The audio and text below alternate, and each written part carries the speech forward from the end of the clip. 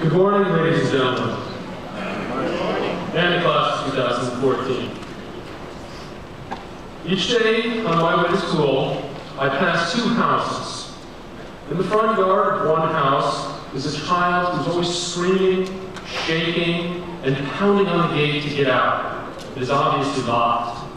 In the front yard of the other house, there's a child of about the same age as the first house who always seems to be content and happy and playing with his toys.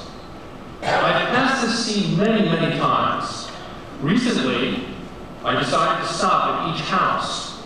I went up to the screamer's door and asked the parent the reason for the child's continued discontent and behavior.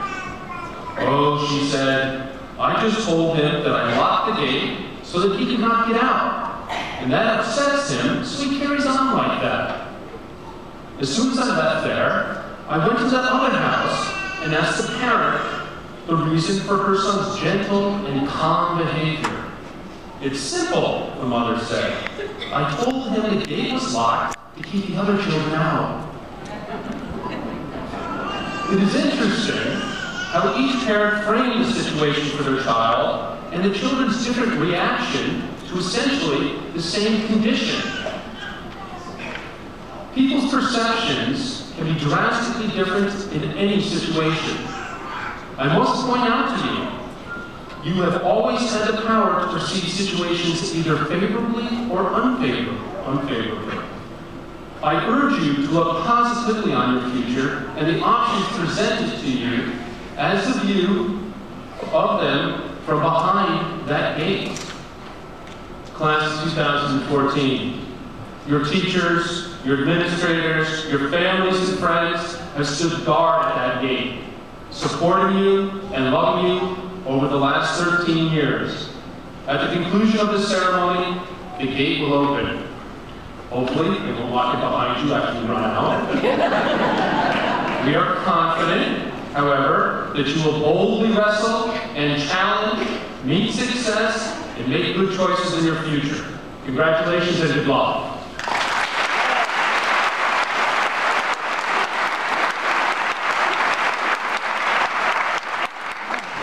I'd like to present to you our school board president, Mr. Kevin Maisenbacher.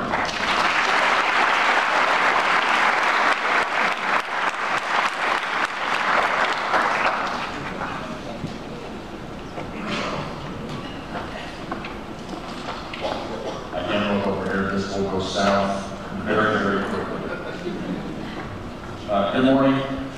Thank you all for being here today to recognize the accomplishments of the 88 young men and women on stage right now.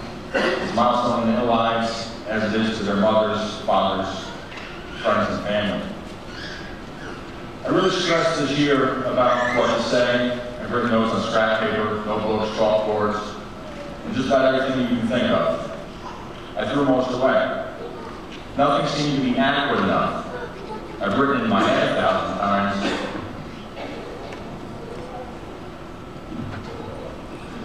Since my son was on stage here last year, some of those thoughts were really, really good, but I'm getting older and I can't seem to remember them.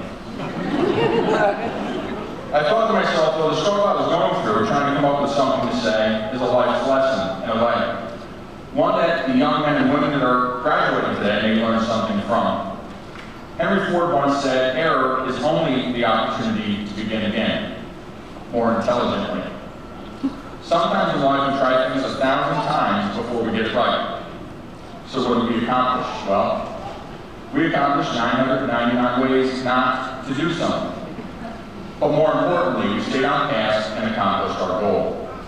The end result is a byproduct of getting things wrong, falling down, and getting back up again and again, working tirelessly to achieve our goals. You've all already experienced this. You've all fallen and you've all failed at something that you have tried. You've all come up short. Could be with your grades. Maybe they weren't always what you set out to score. Maybe it was a sporting event. Maybe you lost a game or two. Maybe it was the way you treated your friends or classmates at times over the years. Maybe you weren't always as nice as you'd like to be. What counts though is how we finish. We all stumble in life, We all make mistakes. To learn from those mistakes, though, is what makes us, us. How do we handle ourselves when the chips are down? How do we combat adversity? Do we throw our hands up and quit? No. No. We persevere, we overcome, we adapt, and we succeed. Always remember, there's never been a person in human history that has accomplished something great by quitting, giving up, or giving in. And the fastest way for you to succeed is to double your failure rate. At the end of the day, I simply don't have all the answers for you. I'll give you a hint, though. Your parents and families don't either. The only person that's responsible for your success, happiness, and failures is you. Blaming others, pointing a finger, or otherwise not being honest with yourself only hurts you. It stunts your growth as a person. Accept your own shortcomings and strive to be better. It's the only way. I'll ask that you work every day of your life in preparation for your success. To each of you, will come a special moment in your life when you'll be tapped on the shoulder to do a very special thing unique to you.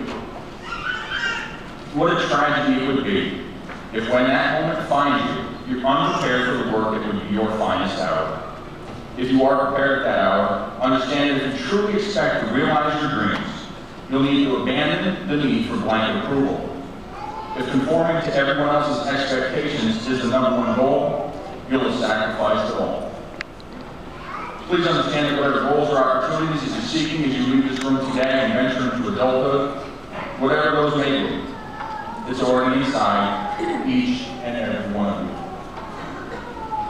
It's not in your environment, it's not based on luck, chance, or the help of others. It's in you, and it has been from the moment you were born. Marianne Williamson once said, "Our deepest fear is not that we are inadequate. Our deepest fear is that we are powerful beyond measure. It is our light, not our darkness, that most frightens us. We ask ourselves, who am I to be brilliant, gorgeous, talented, fabulous? Actually, who are you not to be? Your playing small does not serve the world. There is nothing enlightened about shrinking so that other people won't feel insecure around you. We're all meant to shine as children do. It's not just in some of us, it's in everyone. And as we let our own light shine, we unconsciously give other people permission to do the same. As we are liberated from our own fear, our presence automatically liberates others." I can look back on the time spent watching all of you grow with fondness. I have a lot of memories to take with me as we leave this room today and begin the process of scattering to colleges and jobs all across this country. I remember Heather spraying my way down the garden hose and spilling hot gravy all over her feet. I remember stepping on Kayla's head. She thought it was funny.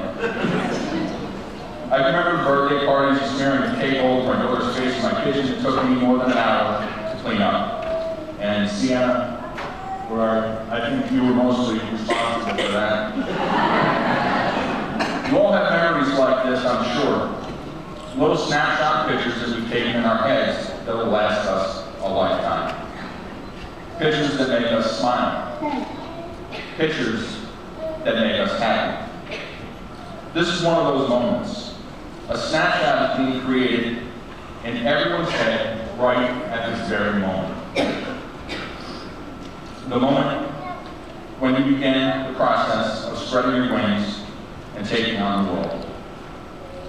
Ms. Johnston, Ms. Manalfa, Mr. Rocha, Mr. Montag,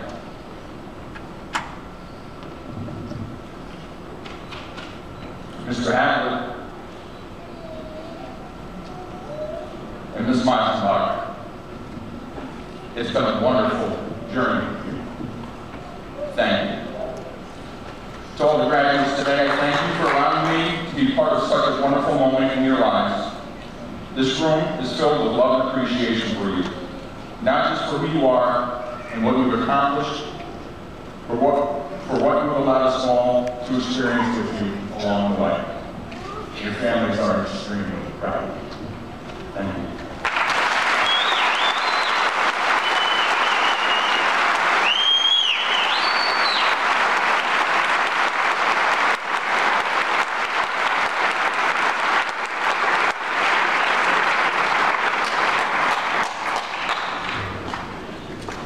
Chris Beneke graduated from Taconic Hills in 1990, went on to his BA from Cornell University and his PhD from Northwestern University. He's now an associate professor at Bentley University, where he teaches classes on the Revolutionary and Civil War eras, American religious history, and sports history. Chris is the author of Beyond Toleration, The Religious Origins of American Pluralism, and co-editor of The First Prejudice, Religious Tolerance and Religious Intolerance in Early America. He has written essays on politics, religion, and sports for the Atlantic, Washington Post, Philadelphia Inquirer, Huffington Post, and Christian Center. When he's not teaching or writing, he coaches youth sports, mainly baseball. Both Chris and his family have been a staple of the Taconic Hills community for decades. And although his work has taken him away from the area, he will always be a Titan to us. Ladies and gentlemen, from the class, the Taconic Hills class of 1990, my friend, Dr. Chris Bentley.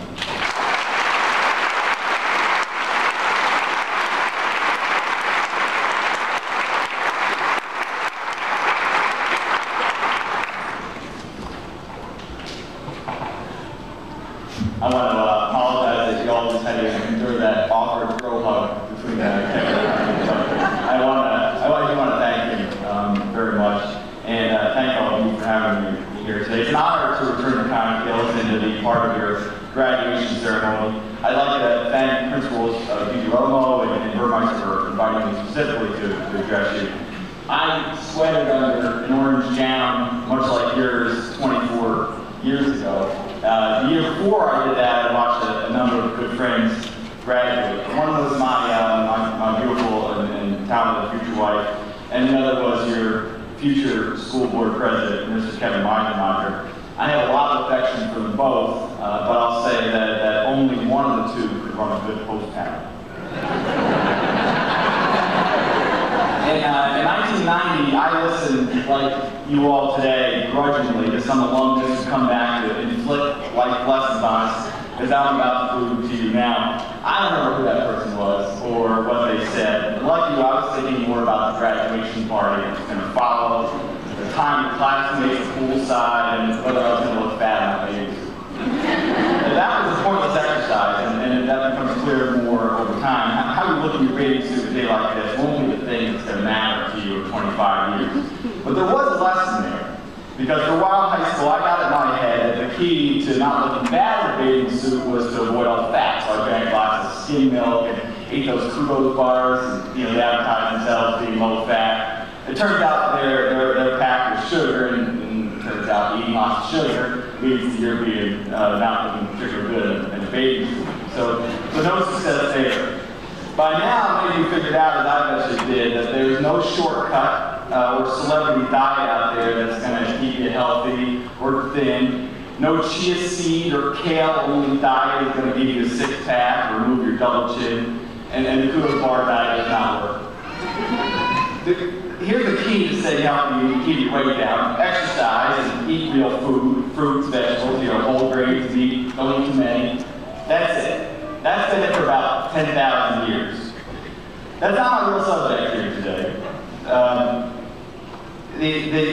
My point isn't to talk to you about your diet. It's to nudge you down the path to a fulfilling and successful life. Most of that work has already been done by your families, by your teachers. So in the next few minutes here, I know I'm not going to do a whole lot to increase those probabilities for you, but what I want to suggest is that the same thing that goes for diets goes for achieving success over the next 20, 25 years. Just as there are no quick and easy fixes to being healthy, there are no legitimate get-quick-rich schemes out there. None that are proven to work anyway. The wealthy folks in Long Island or Westchester aren't keeping some big secret to themselves like those ridiculous celebrity diets. Anyone who offers you a can't-miss investment deal is either a liar or a fool. Get-rich-quick schemes don't work any better in New York or LA than they do in Prairie There's only one formula for success in your future careers, and it involves finding work you love, learning to do it better every day, learning from experience, from relentless study, and maybe most importantly, learning from the criticism that other people give you. Now, how did I learn this? Not so much from my own experiences, from watching somebody else's. And that was my buddy Rich, who graduated with me in 1990. Rich was a big guy. He left his shirt on at the graduation party. He had no intention of taking it off. He took a lot of flack for being overweight in high school. He gave as good as he got, but he was on the receiving end of a lot more mean-spirited jokes that he made about others, about eating, about his weight, about how slowly he ran. And we had a couple of good football teams in the late 1980s. Rich was on both of them, but he only played on extra points, and when the team was up by 20 points, he'd be brought in. And sometimes he'd be fooling around the sideline and forget to run out with the rest of the special teams unit. And then we'd hear Coach Bo holler and that gravelly, booming voice hit, "Rich!" you'd hear, just all the way across the field. He eventually made it out there. But despite never achieving any gridiron glory, and despite getting picked on because of his weight, he stuck with that team, and he stuck with a lot of other things too. Rich loved cars and motorcycles and doing donuts in the school parking lot in his car. He was always on the verge of killing himself one way or another. One time he connected a dustbuster, one of the mini vacuums, to his carburetor in hopes of turbocharging his Toyota Celica. It was one of many ingenious ideas he had. Flawed, but ingenious. He convinced our mutual friend Bubba, and in contrast to Rich, Bubba weighed about 80 pounds soaking wet. And he convinced him to try out this idea with him on Route 22. So for a while it actually worked, and he and Bubba were rocking down the road, but then the car started to smoke. And the experiment came to an abrupt conclusion. And though Rich almost didn't graduate because he skipped so many days of school, he read every book and magazine on auto mechanics and computers he could get his hands on, soaked up every good idea around him. Despite his trouble in school, he found things he was interested in and was constantly learning about them, constantly, especially computers. And despite graduating with grades in the bottom half of our class, he started SUNY Morrisville computer science and did very well there, worked hard, and his teachers noticed it. After a couple of years, he applied to the Rochester Institute of Technology and got accepted there. He paid most of his own way through college, worked nights at the computer lab, got good grades, and began hiring other people to do consulting work for him while he was in college. And just like in Morrisville, that passion got noticed. When he got out of school, Rich worked for IBM as a ground-level computer guy. A few years later, left to start his own business, and he worked for Deutsche Bank, he worked for King Weber.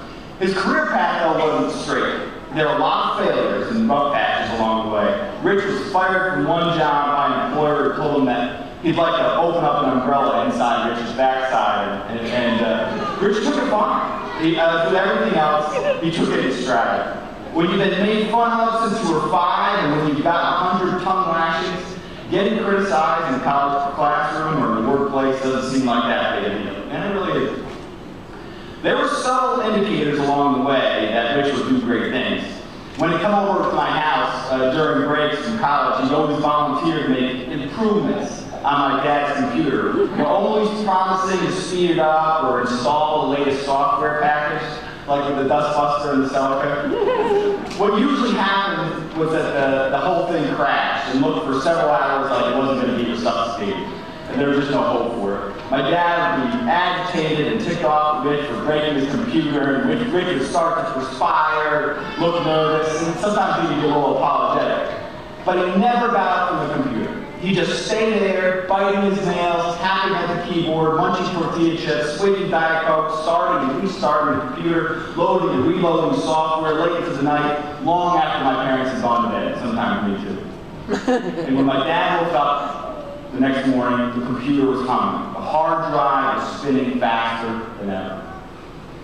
Anyway, after college, Rich went to New York City, put in lots of hours, learned a ton, got fired, rehired. Then, in 1999, there was this big booming computer crisis called the Y2K bug, and you guys have hit one about before when that occurred. It was a problem in computer programming you may have heard about, and people were afraid that it was going to destroy the world because there weren't enough digits in the code.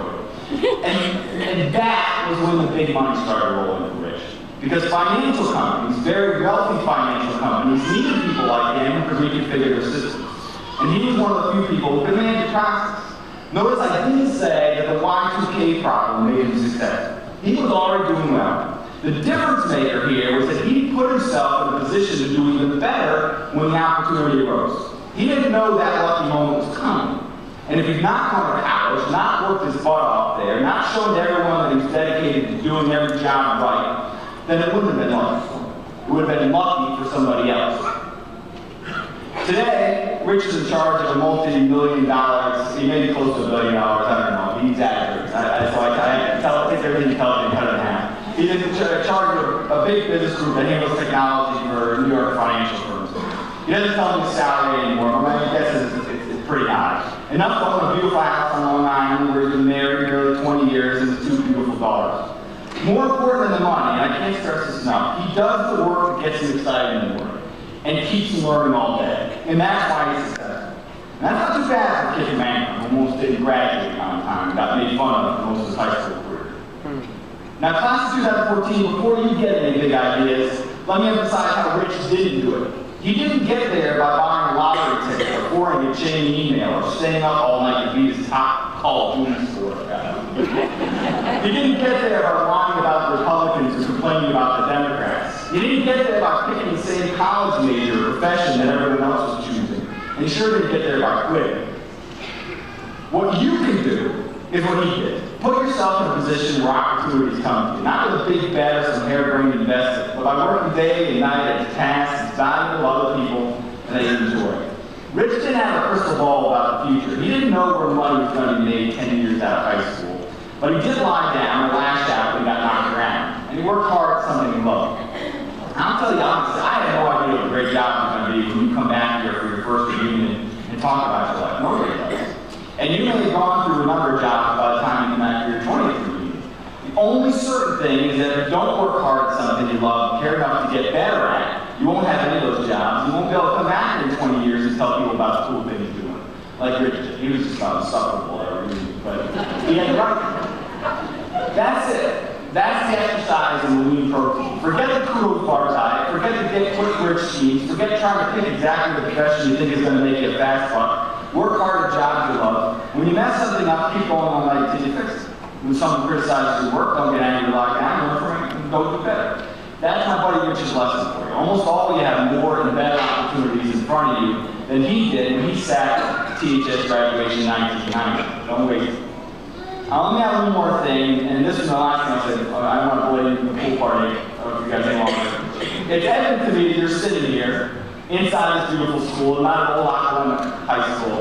That's where Rich, President Maisenbacher, and I all graduated from. And part of the reason we're at this spot today is a lot of people worked year after year, from the 1970s to the early 1980s, to pass a school bill that would get this place built for you. One of them was my dad, George, and he's away fishing right now with one of his grandsons. He grew up in a farm in Milton, and he wanted to become, I'm biased, one of the better bovine veterinarians in the state. And he wasn't born into that. He got there by hard work and grit and lots of study. After getting knocked around in barns all day and having to catch him at night, writing his bills, he spent a few moments before bed every night reading about veterinary work and how to get better at it.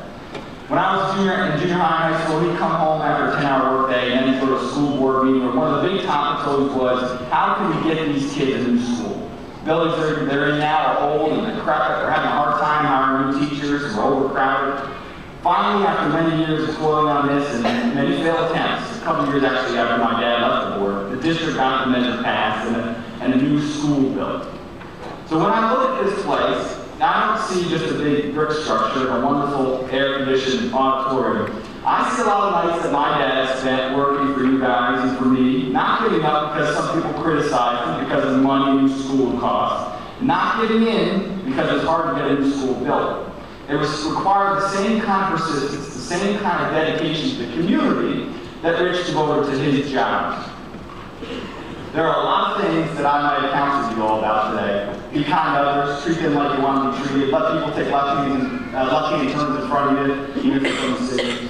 Don't miss funerals or weddings. Take care of your parents and grandparents. For the love of God, don't text us when you drive this afternoon.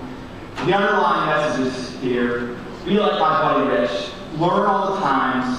Fix your mistakes. And never, ever connect your dustbuster to a carpet.